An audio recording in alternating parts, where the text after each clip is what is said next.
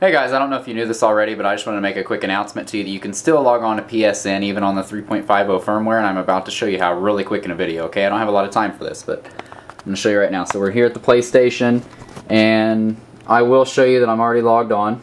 I'm right here. I'm not going to show you my brother's username, but here we go. So we're logged on, right? You'd agree that's fair. So if you go over here to Settings, and then System Settings, or I'm sorry, yeah, System Settings. And then I'm going to show you that in System Information that I am still on 3.50. So you see that we are online with 3.50. That's all good. So I'm going to show you how to do this now. This time you're going to go to Settings, all the way down to Network Settings, and then Internet Connection Settings.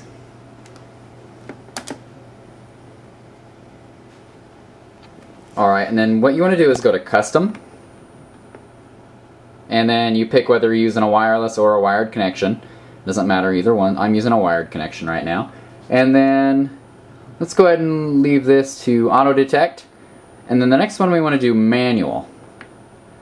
So now that you do manual, you just want to go ahead and set up a IP address for your PlayStation.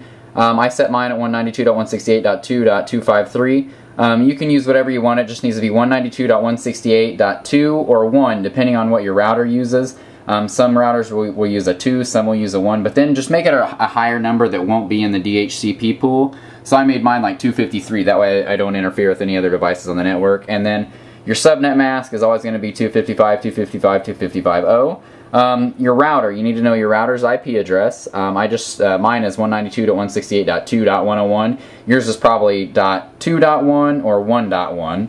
And then your primary DNS, this is what you want to set it as. This exactly right here, 67.202.81.137.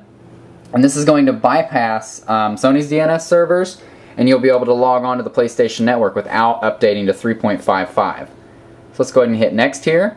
You want to leave that at automatic. Do not use a proxy server. And you can disable or enable UPnP depending on what your router supports. So then we'll just press X to save.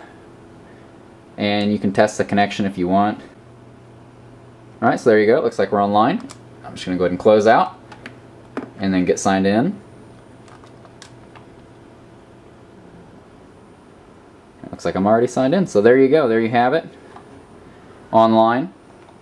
On 3.50 firmware. I don't know how long this will last. Sony usually fixes it within a few days, but hey, it'll tide you over until we can get something out to where you guys can be hacked on 3.55. But until then, it works. So hope you guys enjoyed that. If you're not already subscribed to my videos, make sure you subscribe. My last video that I made, I do have a giveaway going on right now for the E3 card reader, so you guys make sure that you check that out. And also, if you need to know how to downgrade your PlayStation, my last video I explained that to you, and I'll have an annotation up somewhere here on the screen so you guys can click on that and check it out. But I will see you guys in the next video.